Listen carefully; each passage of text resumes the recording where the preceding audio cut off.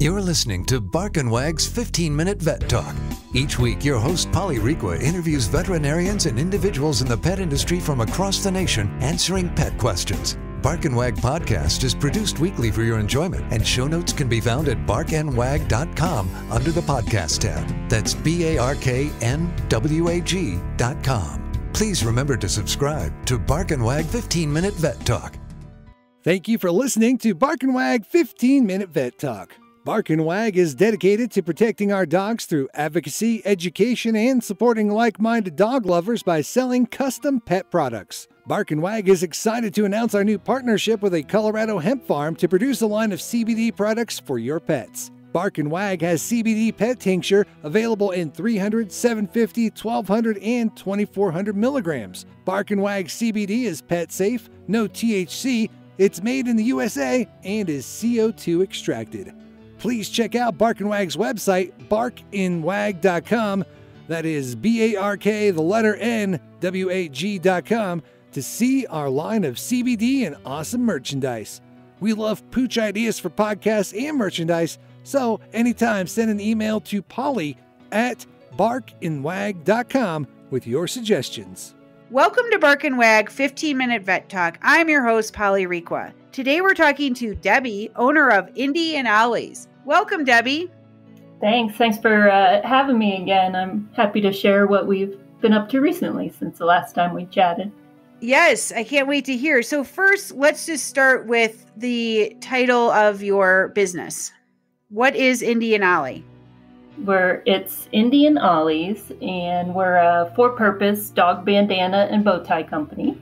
We donate one-for-one to rescues and shelters to improve adoption photos, help dogs find their forever homes. And at adoption events, what we love doing is putting all the adult dogs in bandanas to make them stand out and look cute, since puppies usually get all the attention. So our whole purpose is just making dogs look cute for adoption and helping homeless dogs find homes. And the bandanas themselves, they're handmade in Evergreen, Colorado. I make them all myself. They're reversible, so you actually get 2 in 1, and it's a snap closure. We make all kinds of different sizes for the tiny doggies out there to the XXLs, like giant breeds like Mastiffs and St. Bernards and things like that. And then the unique feature is for each of the donated ones, we donate one, so the customer gets to choose where that's donated to, whatever organization is close to their heart. Or the other option is we can pick many of our partners that are here in Colorado or any state across the country. We support all types of organizations, from breed-specific to fosters to some of the largest shelters that are out there. And with that being said, we're always looking for new partners too. So we love finding new rescues and shelters to donate to. The more homeless dogs we can help find homes, the better. Oh, that's wonderful. How did you get started? Well, I feel really passionate about doing work you love, and I absolutely love dogs. I've always had a rescue dog in my home from growing up as a little kid until now. So I wanted to give back and support shelters and rescues in a big way, and that's where the one-for-one came into play. And the name was inspired by Indy, a mixed breed who I adopted from Humane Society of Boulder Valley. We lost her 6 years ago, and then at that time, that's when Olly Girl came into our lives. We rescued her from NBRAN, which is the National Brittany Rescue and Adoption Network. She's still with us now. She's the face of the organization and the love of my life. And a fun feature of the design is that to honor both of these girls, 2 little hearts are sewn in each bandana, one for Indy and one for Olly.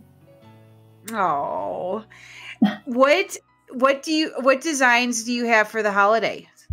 Oh, we just transitioned out of autumn and Halloween and things like that into seasonal styles with buffalo checks and woodland animals and holiday designs with ornaments and trees and candy canes and red and green plaids and things like that. So they're perfect for family photos and Christmas cards.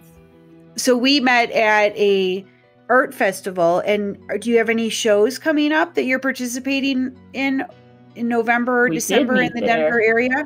Well, we had a really busy summer of markets and craft fairs every weekend.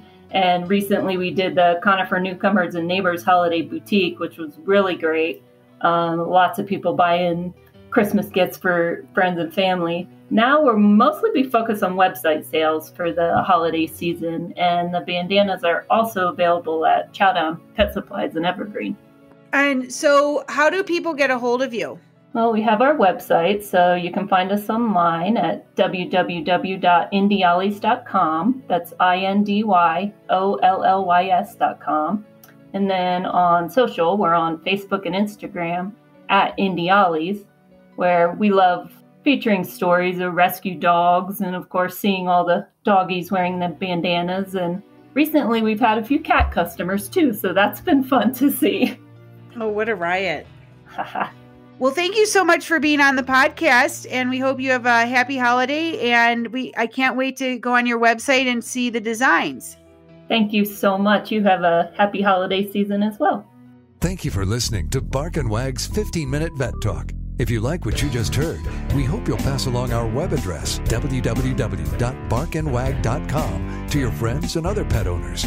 Have a pressing question for a veterinarian? Ask your question at barkandwag.com under the podcast tab. This has been a KFR production. Join us next time for another edition of Bark and Wag's 15-Minute Vet Talk.